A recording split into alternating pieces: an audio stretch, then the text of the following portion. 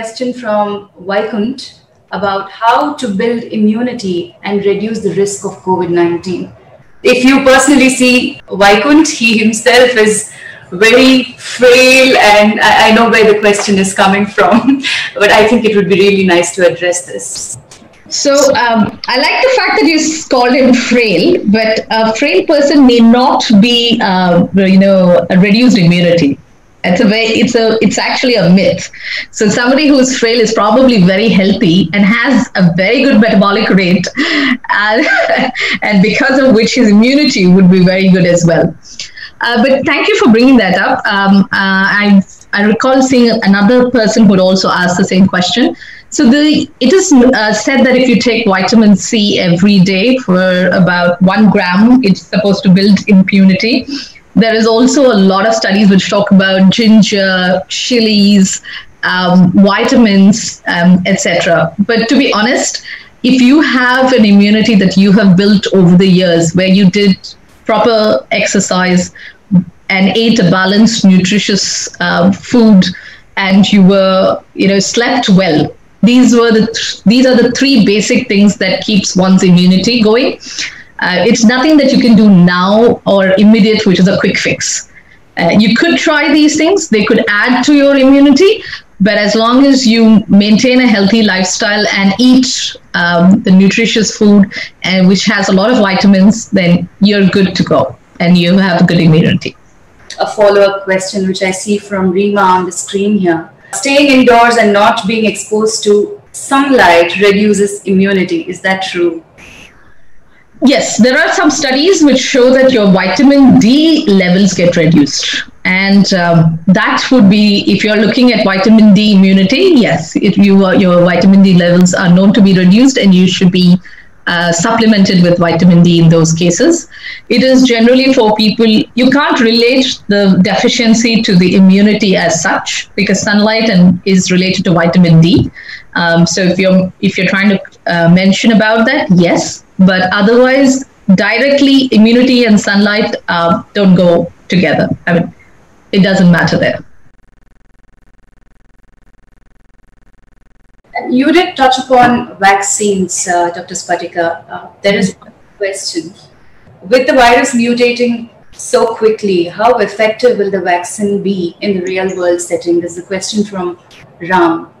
So thank you for that question. So let me tell you all a secret. I never take a flu vaccine. I know I'm saying this in public, but it's been more than 10 years since I ever took a flu vaccine. And in this part of the world, every year you're supposed to take a flu vaccine. And I always used to have a fight with my head of infection control because, she used to say, "Doc, you have to take your flu vaccine." And I would be like, "There's no way I'm going to take the flu vaccine." And her reason was like, "Why?" And I would say always to her, every new year you have 200 different variations of the flu. So what is the purpose of taking the vaccine if it's going to get mutated?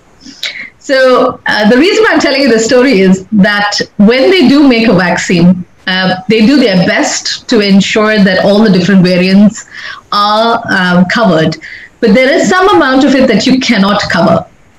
So that does not mean that the vaccine is not effective. It only means that probably you'll be able to cover 80%. Even if it mutates, you will still be able to cover 80%, but maybe there's about 20% that you may not be able to cover. And if your immunity is low, or you have certain, so when you say immunity here, most of what is talked about is about like when somebody has got any comorbidities like diabetes, hypertension, asthma, or any kind of lung disease, then that's when your immunity is low. And that's when, if this vaccine is given also, it might not work because you've mutated or it has become stronger and its variant is different. So the question is very valid, but with regards to COVID, it's not like flu. It's very specific. It's, what it's made of now, and they are trying to build a vaccine very specific to it. So even if it gets mutated, it would only reduce the efficacy, but I don't think it would not be ineffective. That's my personal take on it. Yeah. There are a lot of concerns about letting the maid into the house to work or not, or letting your cook indoors to work or not? Is there something that you recommend that people take care of? If you're having hired help coming home, you need to make sure that your hired help is checked every time they come into your house. So maybe what you could do is have them come once in a week or twice a week to reduce the number of times they came in. And when they come in, you have a rigorous, disciplined way of getting them in. You check if they have a temperature. You check if they make sure that they change their gloves, they wear a mask, and when they are cleaning their surfaces, to make sure it's done within a small span of time. You don't have them staying in your house for 4-5 hours. You try and limit the time they are at home when there are less number of people at home, or if they are in a you just maintain the social distancing if possible, and let them be there for an hour or so, and then you ask them to leave. So that should be the kind of thing. For us, for about a month, we did not have both our cook and our maid during the peak time, because when it's peaking, the risk of infection is so high, and we were in full lockdown at that time, so we could not get anybody in unless they had a test which said that COVID was negative. So that was the rules in Dubai. So even now, they're still following it. Any maid or a cook who needs to come to your house has to first provide a certificate that they are negative before they come in. So that's something that's followed here. But something that you could do in India, as I said, is reduce the time of exposure, make sure they wear gloves when they step in, make sure you give them a mask, which is new and fresh. So all these things, and of course, ask them the question, are you sick?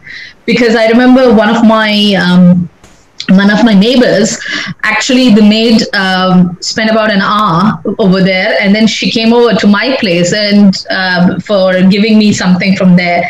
And the first question I asked her is, are you unwell? And she said, yes, I have a fever and I have throat pain. And she gave me all the COVID symptoms, which was, typical. And then I asked her, why are you even here then? You know that you need to go get tested.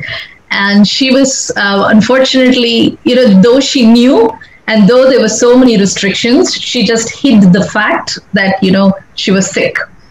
So you can always expect our hired help not to give us the facts. And it's better that we follow a temperature check, make sure that they're asymptomatic. Then they wear their gloves, fresh mask, and reduce the time that they spend in your house if you're looking at having them come in. People are bored of sitting at homes, but they really want to step out, but there is a fear.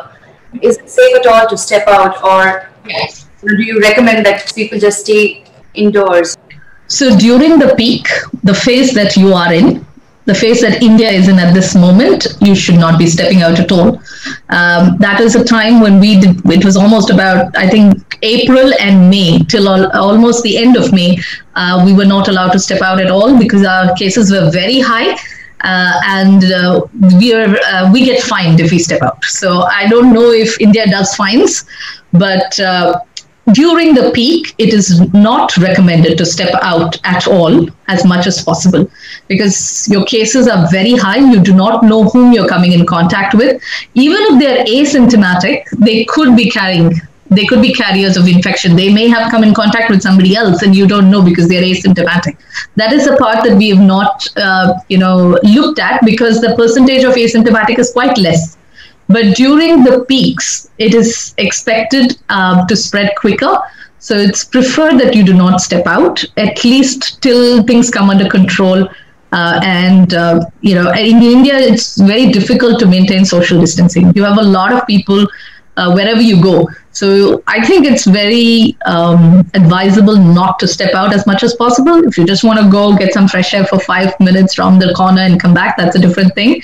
But avoid going out to bare minimum just for groceries or, medications or a hospital visit.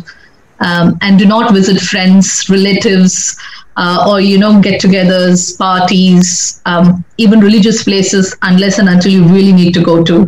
It's recommended during the peak phase to control all of this and try and avoid stepping out. Okay. I think I see another question. Should we change our dress and when we come back from outside? That's a very good question. And I think the answer is the moment you step in, please walk into the washroom. Every piece of cloth goes for a wash, even your earrings, jewelry, necklace, and you take a full wash from head to toe. So that's ideally which is advisable during this phase when the infection rates are very high. But as you go, you would probably, let go of that. But that's something that I did. And I think I lost all my hair during the 6 weeks. So I can tell you it was painful.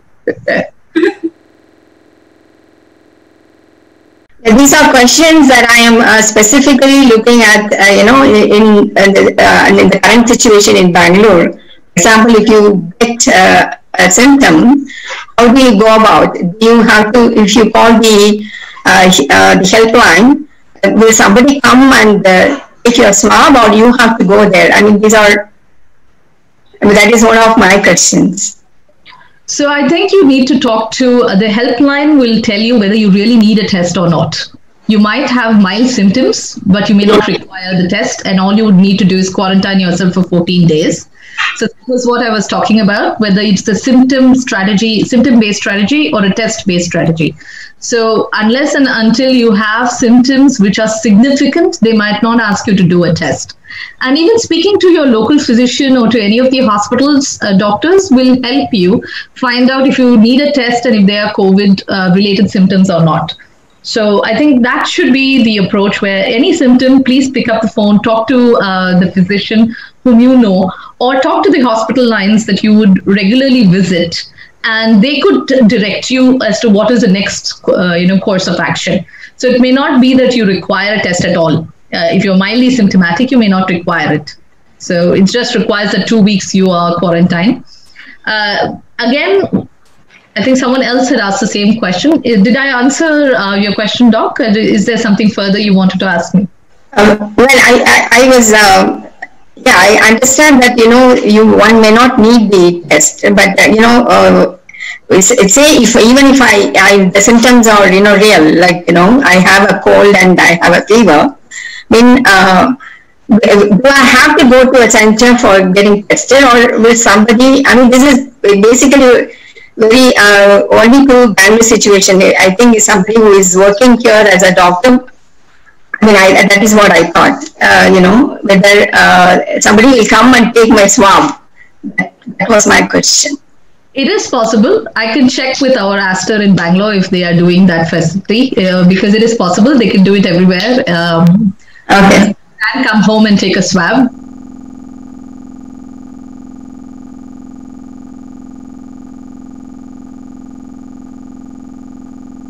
How reliable the current COVID diagnostic kits. There are so many discrepancies on the result, first negative and then positive. So the most reliable test is the RT-PCR, which is the swab test, which is through the nasal or the throat. All the rapid tests are, the rapid antigen test is very specific but not sensitive. And the rapid antibody test is sensitive but not specific. So the most reliable and the gold standard will always be the RT-PCR test. I think I have one more question, which is, we have theoretical knowledge that the vaccine creation will take many years, but we are getting news that we are going to get it in another few months into market. I highly doubt it. It would take at least 6 months for that to happen. May not be, unless they get a special approval and they skip some steps. Unlikely that it will happen that fast. And it'll be great if I can see everybody and they show us their hand sanitizer. Can I request everyone to switch on their videos, please? So what we're going to do is we're going to do the steps. So once we get all of you guys on the video, let's try out how many steps we can remember that we saw. Shall we do that? Are we all ready? Great. So let's put some onto our hand, right? Go ahead. All the people whom I can see, please go ahead and put that. And then let's do, the first step of rubbing your hands. Then the second, which is both Then switch the hands, right? Go into your finger spaces. Let's do the thumb and the other one. Let's shake hands together. Then roll your fingers into your palm both ways, and then the full things. Great. So now you have done your hand hygiene. I suggest that you follow this every time you wash your hands or when you use your hand sanitizer. Thank you so much.